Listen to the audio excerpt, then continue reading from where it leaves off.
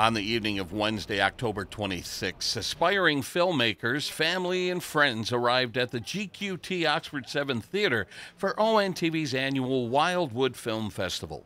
Now in its 9th year, 8 short films were submitted and scrutinized by a panel of judges.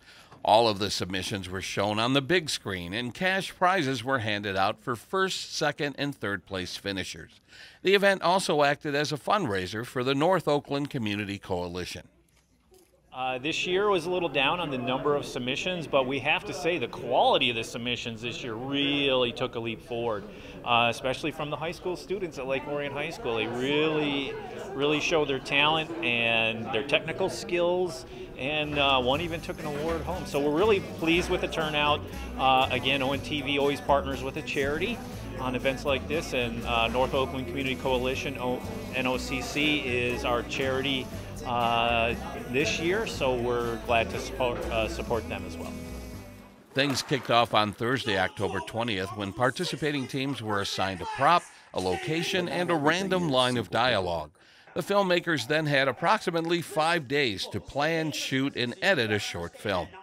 On October 25th, a panel of judges critiqued each film on things like audio, cinematography, story, and acting. After all the films were shown at the theater, ONTV Executive Director Ian Locke announced the winners. Coming in third place was Sweet Nothings, produced by Pecan Studios.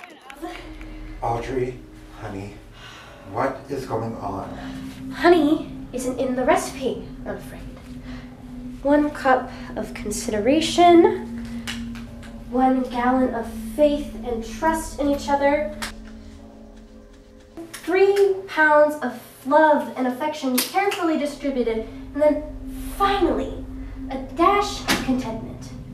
I guess this is part of the recipe he missed. I have an undying passion for filmmaking and for working with people like Nikki and Storm, and I can't get enough of it. They say playing the villain is more fun than playing the hero, is that true? It is very true. This is my first time playing a villain, and I had a ton of fun with it. It was really fun. I actually worked with Emma. We just did a play together for Pit and Balcony in Saginaw. So it was really fun working with her again. It was kind of also fun, I guess, being killed on camera. Second place was awarded to Curse of the Pizza Box by Team Triumvirate. What are you, some sort of curse of the pizza box? One might say. Well, what are you gonna do? I'm going to make you take over this town. You're just a voice in my head. You can't do anything. Well, you better listen to me. Here's what you're going to do. Whatever you're going to ask, the answer is no. Well, I like making films. It's kind of a different outlet of creation for us, and it's kind of a fun challenge of the short time period they give you to create something, so I enjoy it. Now, you finished in the top 3. Does that motivate you to aim higher next year? Oh yeah, first place next year. What do you think? Absolutely, first place. We're shooting for the stars. Easily. All right. And the winner of the 2022 Wildwood Film Festival was Overtime, produced by Calvin Green and Vincent Martacci of Cine Films.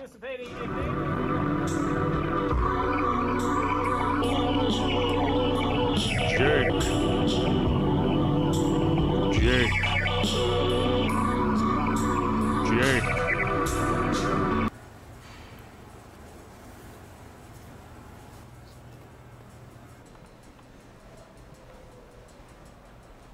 Hey, Jake, yeah, those reports for me. I just really, like you said, it's amazing seeing our films on a screen. It's really great being able to participate in an event like this too. Like you say, like not a lot of people have the opportunity to do this. It's not a super accessible thing. We just did the 48-hour film festival this year, and you know, it's not as accessible as something like this. So it's really cool being able to see all these different films from all these different community members that you wouldn't expect to be in a film. Like my neighbors across the street last year, they did one, and oh my gosh, I love that. I love that. I met Vinny over a decade ago, and we actually met through a filmmaking class kind of thing, and then we started coming to ONTV 10 years ago, taking the classes, getting involved, and we've never left. Even though I travel so much, I make sure I'm here home spending time with him and making films, because that's what we love to do, and that's what it's really about. All of the submissions are currently airing on local cable TV and can be viewed on demand on ONTV's YouTube channel. Visit ONTV.org for more information. In Oxford, this is Joe Johnson reporting for ONTV News.